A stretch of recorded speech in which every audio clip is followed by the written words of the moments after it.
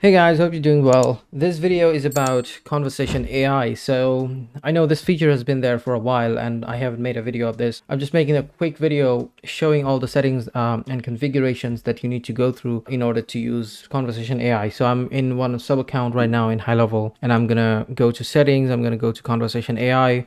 As you can see, this wizard is already there for me, but if you don't see it, if you see a pop-up that says that enable conversation AI, you need to go to agency settings, and then from there you need to enable it. So just click on the button on the pop-up, it will take care of itself. So now what we're going to do is I'm going to show you all the settings and all the configurations. Let's start with preferences. So you can turn it off, you can do a suggestive format, or you can do autopilot. So the conversation AI will be on autopilot. If you turn it off, that basically means that conversation AI won't be automatically, active, but you can still use it using GoHighLevel workflows. So if you have a GoHighLevel workflow for AI chatbot and stuff, so you can use that conversation AI in the workflow despite turning it off from here. So I'm going to do autopilot, and the supported channels I can do SMS, Facebook, Instagram, chat widget, live chat. I'll just do SMS for now. And then advanced settings. Okay, business name is I've given it the business name. Configure autopilot mode, so wait time before responding. Every time the bot gets a reply, it will wait for 30 seconds and it will generate a reply for that message it got 30 seconds ago, and then it'll reply. Maximum messages bot can send to a particular contact, I've given it 25, so give it as many as you can. Send bot to sleep when I send a message. So let's say conversation AI is having a chat with a lead. In the meantime, I reply manually, or I enter that conversation.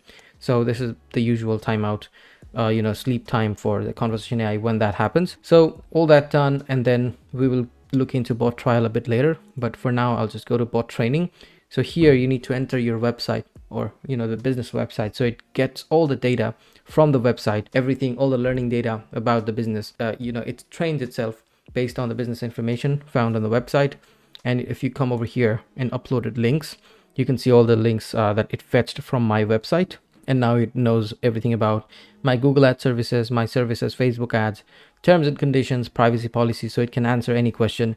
However, if you want to add a custom question that you thought that, so the answer to this question is not on my website, you can add it here as a custom Q&A. So as you can see, I have added a custom question: how much is the Google Ads monthly management service? So I just added that here. That's basically the training phase. Now, if you go to configure intents, you can do two things here. Number one, you can turn it off and say this bot will be only used to answer general queries about the business. If a lead wants to have a general query, the bot can answer it based on the learning data it got from the website, or it extracted from my website. Or a more important feature, or a more powerful feature, is appointment booking. So it can automatically book appointments for your leads. So for that, if you go to calendars, let's say I have a calendar for my company and I want leads to book an appointment through this calendar. So what I can do is I can go to conversation AI, go to configure intents, I can enable appointment booking, and I can select this calendar over here. So what's going to happen is, as your lead enters the system, conversation AI kicks off, and then it can start chatting with the lead. It can get the lead to book an appointment. The lead doesn't even have to go to the calendar and pick a date and time and fill out a form.